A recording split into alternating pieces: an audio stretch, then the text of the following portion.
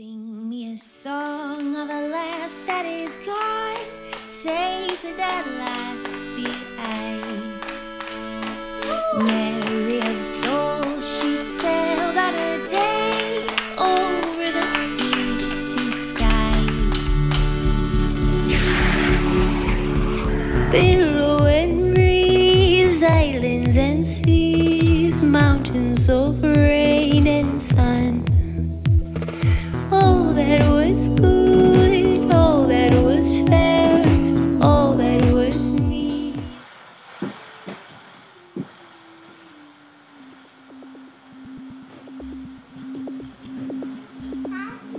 WallByrd Theater presents a call-time production of Alice's Adventures in Wonderland by Lewis Carroll.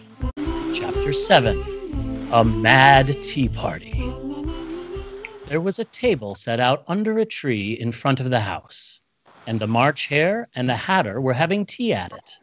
The Dormouse was sitting between them fast asleep, and the other two were using it as a cushion, resting their elbows on it and talking over its head. Very uncomfortable for the Dormouse. Only, as it's asleep, I suppose it doesn't mind. The table was a large one, but the three were all crowded together at one corner of it. No room! No room! They cried out when they saw Alice coming. But there's plenty of room. She sat down in a large armchair at one end of the table. Have some wine? Alice looked all round the table, but there was nothing on it but tea. I don't see any wine. There isn't any.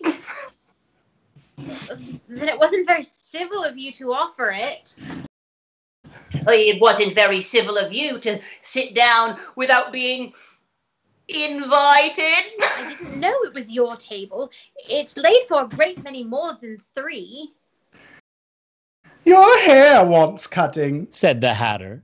He had been looking at Alice for some time with great curiosity, and this was his first speech. You should learn not to make personal remarks about people. It's very rude. The Hatter opened his eyes very wide on hearing this, but all he said was, Why is a raven like a writing desk? Oh, come, we shall have some fun now. I'm glad they've started asking riddles. I believe I can guess that. Do you mean to say that you think you can find out the answer to it? Exactly so. Then you should say what you mean. I do. At least I mean what I say. That's the same thing, you know. Not the same thing a bit. You might just as well say that I see what I eat is the same thing as I eat what I see. Oh, you might just as well say that I like what I get is the same thing as I get what I like. You might just as well say I breathe when I sleep is the same thing as I sleep when I breathe. It is the same thing with you. And here the conversation dropped, and the party sat silent for a minute, while Alice thought over all she could remember about ravens and writing desks, which wasn't much. The Hatter was the first to break the silence. What day of the month is it? He said, turning to Alice. He had taken his watch out of his pocket and was looking at it uneasily, shaking it every now and then and holding it to his ear. Alice considered a little and then said, The 4th. Oh, 2 days wrong! I told you butter wouldn't suit the works. Oh, it was the best butter. Yes, but some crumbs must have got in as well. You shouldn't have put it in with a bread knife. The March Hare took the watch and looked at it gloomily. Then he dipped it into his cup of tea and looked at it again.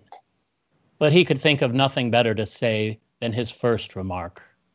It was the best butter, you know. Alice had been looking over his shoulder with some curiosity. What a funny watch.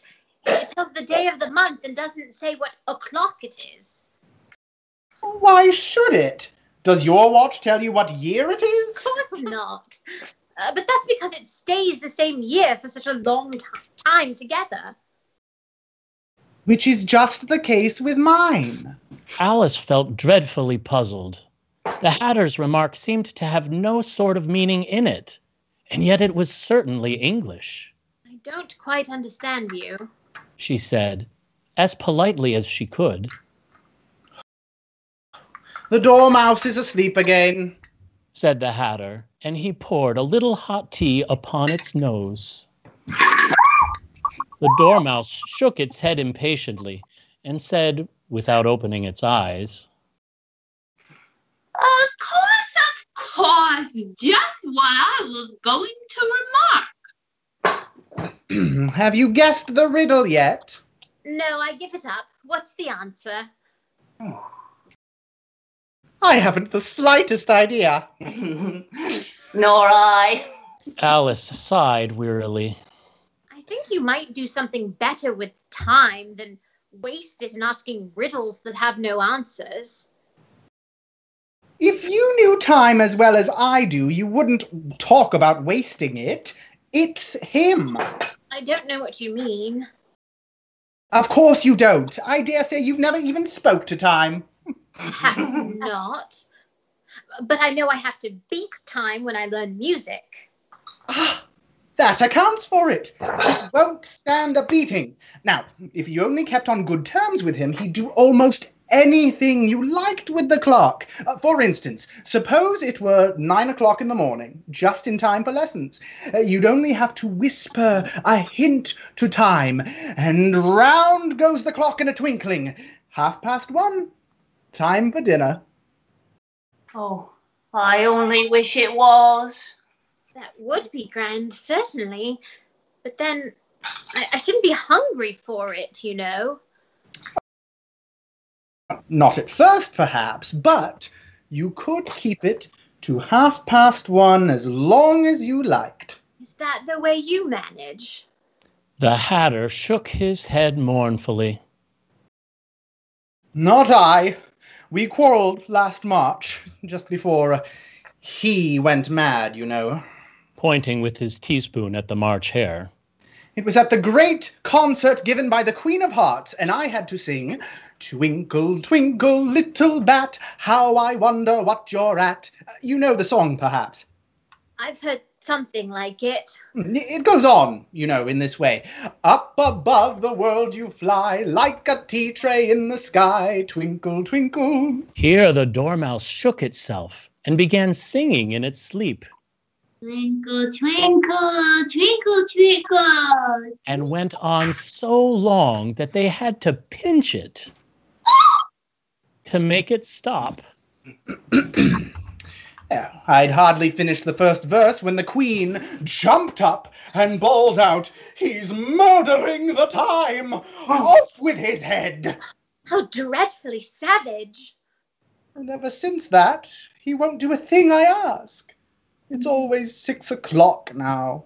A bright idea came into Alice's head. Is that the reason so many tea things are put out here? Yes, that's it. It's always tea time, and we've no time to wash the things between whiles. Then you keep moving round, I suppose. Exactly so, as the things get used up. But what happens when you come to the beginning again? Suppose we change the subject? The March Hare interrupted, yawning.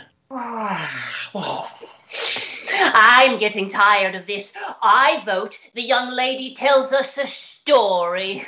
I'm afraid I don't know one. Oh. Then the Dormouse shall, he cried. Wake up, Dormouse!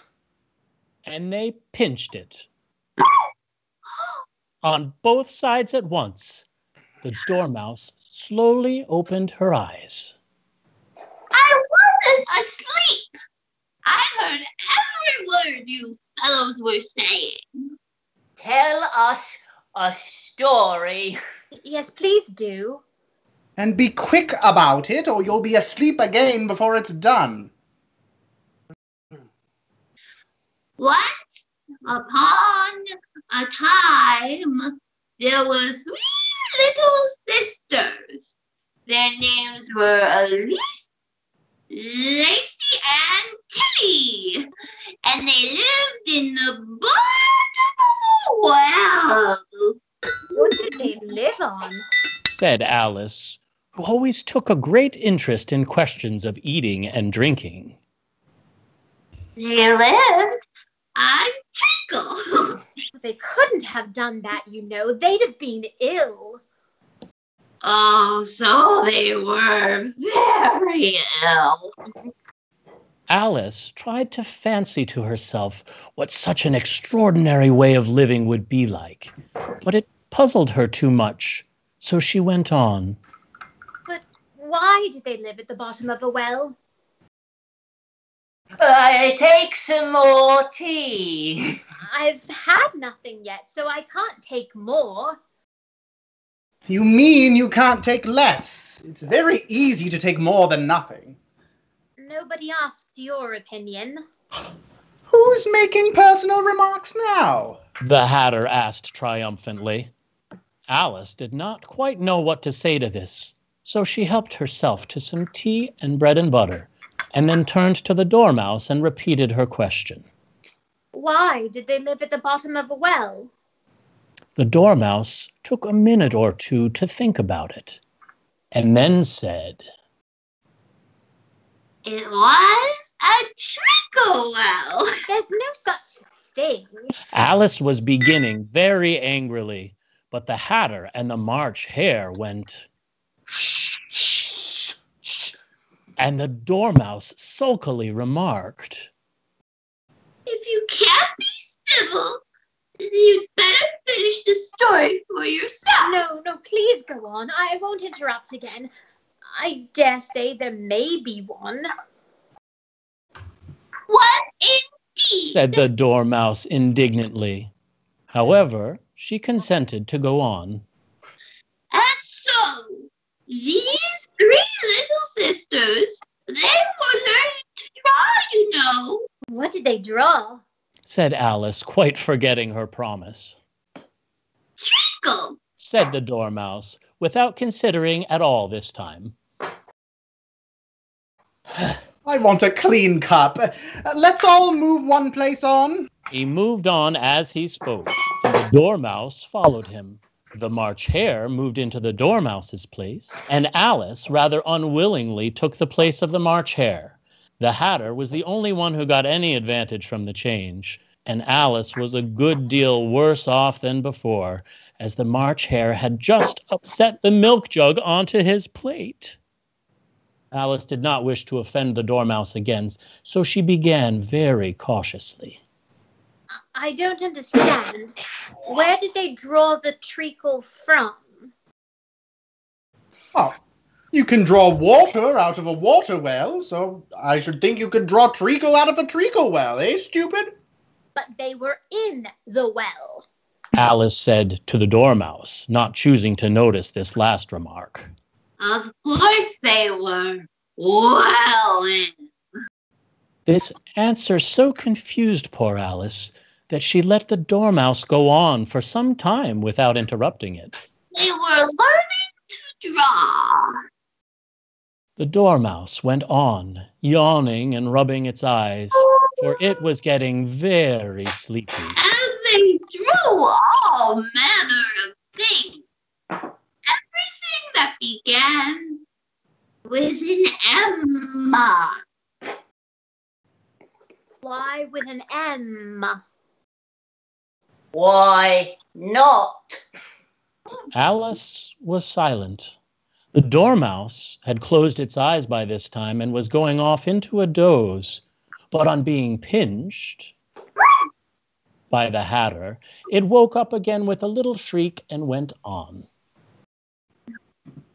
That begins with an M, such as mousetraps on the moon, and memory, and much things. You know, you things are much of a muchness. Did you ever see such a thing as a drawing of a muchness? Really? Now you ask me? I don't think.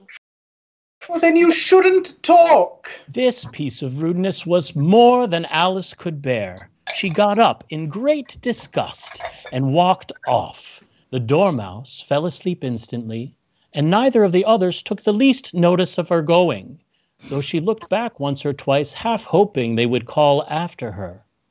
The last time she saw them, they were trying to put the Dormouse into the teapot. At any rate, I'll never go back there again. It's the stupidest tea party I've ever been to in my entire life. Just as she said this, she noticed that one of the trees had a door leading right into it. That's very curious. But everything's curious today. I think I might as well go in at once. And in she went.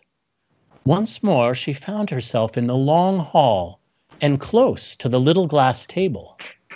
Now, we'll manage better this time, she said to herself, and began by taking the little golden key and unlocking the door that led into the garden. Then she went to work nibbling at the mushroom. She'd kept a piece of it in her pocket, till she was about a foot high. Then she walked down the little passage, and then she found herself at last in the beautiful garden, among the bright flower beds and the cool fountains.